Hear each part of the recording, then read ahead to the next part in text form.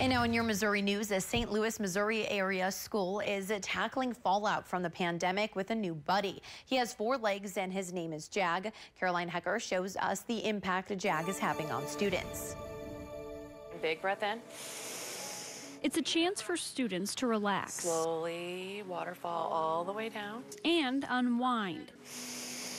Maggie Travers works as a counselor within Ladue Elementary Schools. She also teaches a chair yoga class. Bring your elbows down. She recently got a new assistant, one the kids are big fans of. Second I get into school, I'm wondering if Jag's coming today, and I love Jag.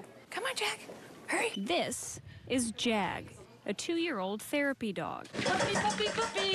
We first met Jag and his litter mates 2 years ago. Puppy, puppy, puppy, puppy, puppy. As they were being raised and trained as service dogs by local nonprofit Champ. Now, he makes his way up and down halls and into classrooms, bringing smiles and support to students.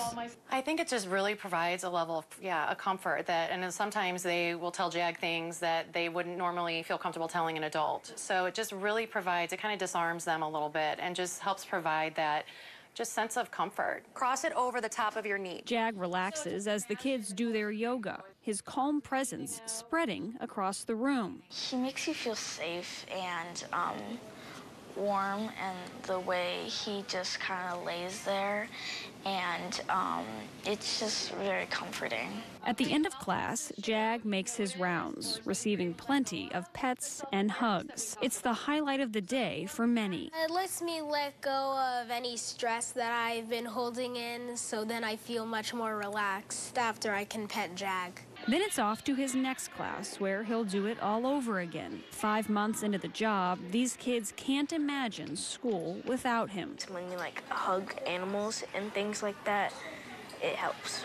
Jag will work at the district until he retires, changing both the lives of students and Maggie as well. He's just such a special boy, and I've just seen, the joy that he's brought, and it's just been such a long road to get him.